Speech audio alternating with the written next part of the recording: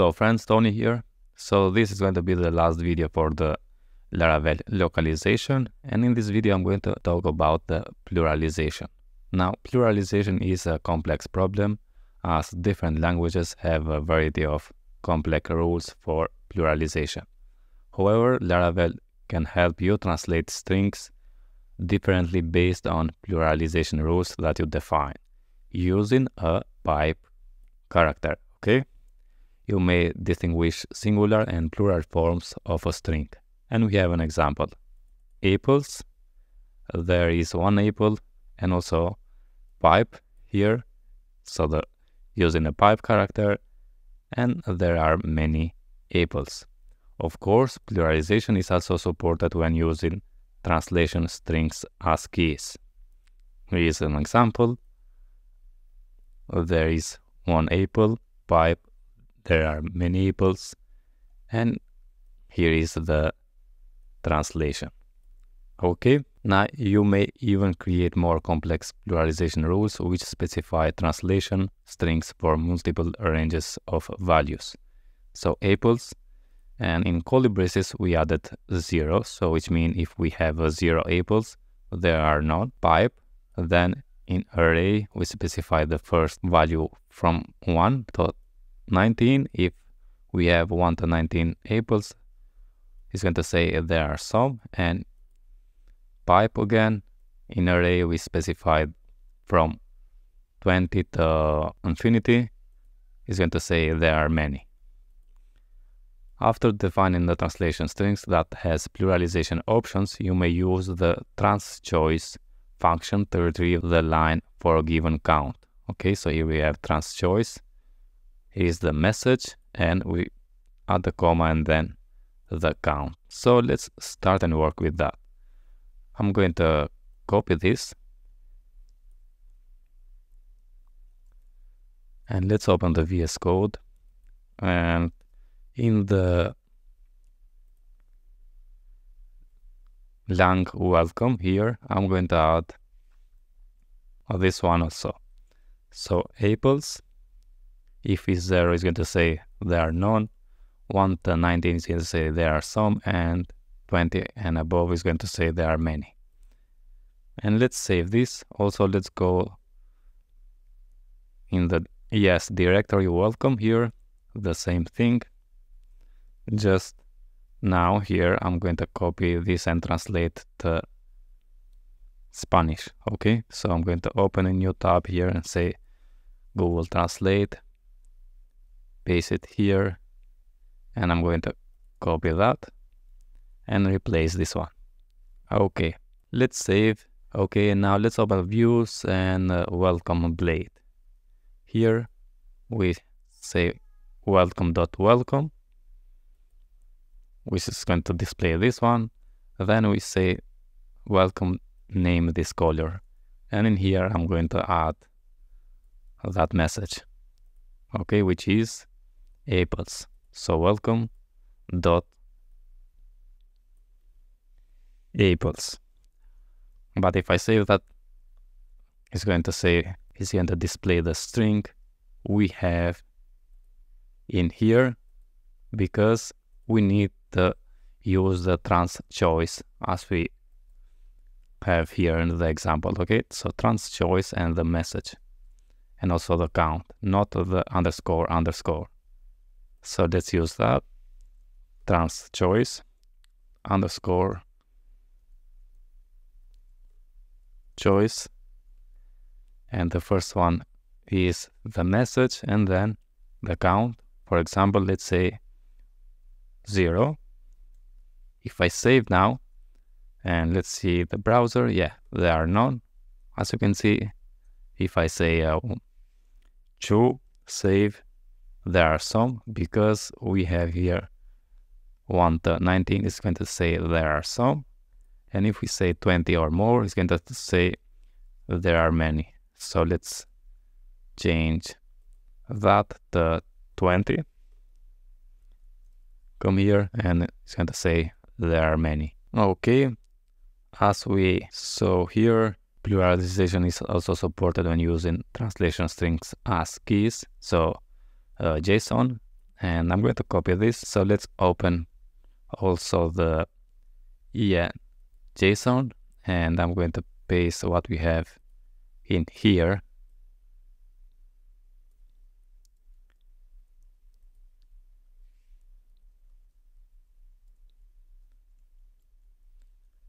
Okay, and it's going to be the same.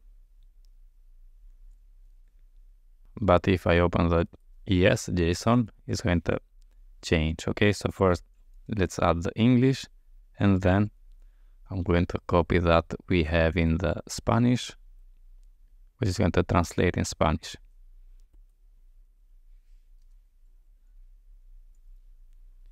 Okay, save now. And in the welcome blade, instead of using the welcome.equals, now we need to pass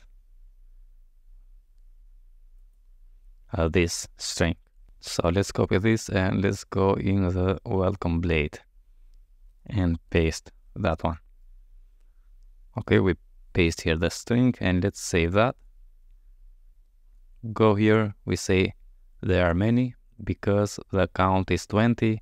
If we say 2, save, there are some, and if we say 0, it's going to say there are none. Okay. Also, we can, you may also define placeholder attributes in pluralization strings. So this placeholder may be replaced by passing an array as the third argument to the transChoice function. Here we have transChoice, we have the translate message, the count, and then an array. We specify the value, which we add here :value. Okay, and for that I'm going to work with users.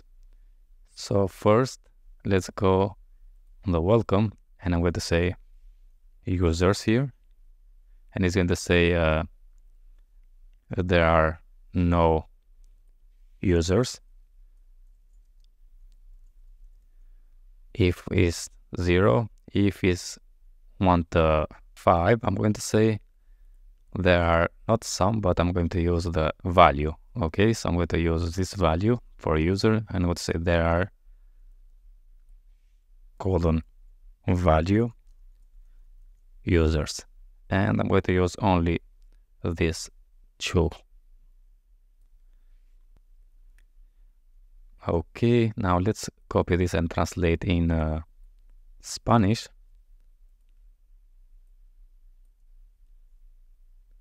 So copy that, go to the welcome in ES directory and replace this. Also here we need to say users. Let's save and let's go to ES JSON, and also here we need to replace this one, welcome.php in the en. I'm going to copy this and paste it in the en.json.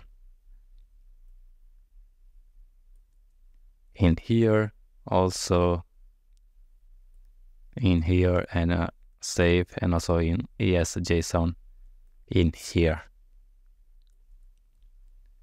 Okay, so this is the string, and we are going to translate this one.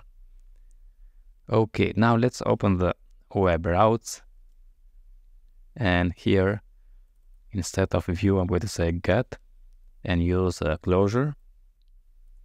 So use a function, and here return the view welcome, but first I'm going to get the count of the users. So I'm going to say $count to be equal with user count, like this.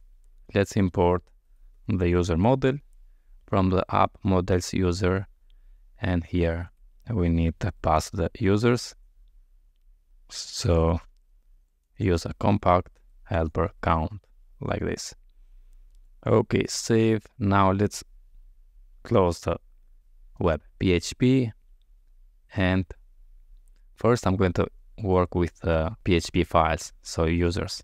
In the welcome blade here, instead of the string, we are going to use the welcome dot users. Okay, and here instead of hard-coded 0, I'm going to use the count. So let's say $count here. Save. Come here and there are value users because we need to add also the third argument, which is an array, and we say value, which is going to be, in our case, is going to be count. If I save that, and as you can see here, say there are 4 users, because also in my database we have 4 users, as you can see. Now if I go and register a new user, so let's say register, fake filler here. Okay, let's go now to home page. Now there are 5 users. Good. Now let's work with the JSON file, and I'm going to go in the en, copy this, go to welcome blade, replace this one with the string. So if it's 0, it's going to say there are no users, otherwise it's going to say there are value users. And here is my mistake, not 1 to 5 but 1 to infinity. And let's save. Let's come here and refresh. It's going to say there are 5 users if the count is 0. Also here we say 0, save. It's going to say there are no users. Now go back, save this, and I want to see that in Spanish. So let's go to dashboard and change the local to be yes. Okay, go back to home page, and we see here there are 5 users, and that's it, because here we changed the value from 1 to 5 to 1 to infinity, the asterisk here, and in the en JSON we need to do that, and save. Also in the es JSON we need to do that, and also here, and also here,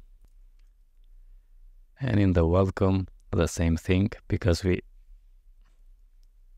have 1 if is no users, otherwise 1 to infinity is going to say you have some users here.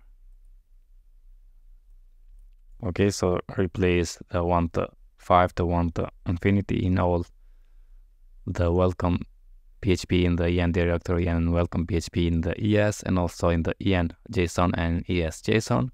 And now if we see, yeah, we have translated in Spanish.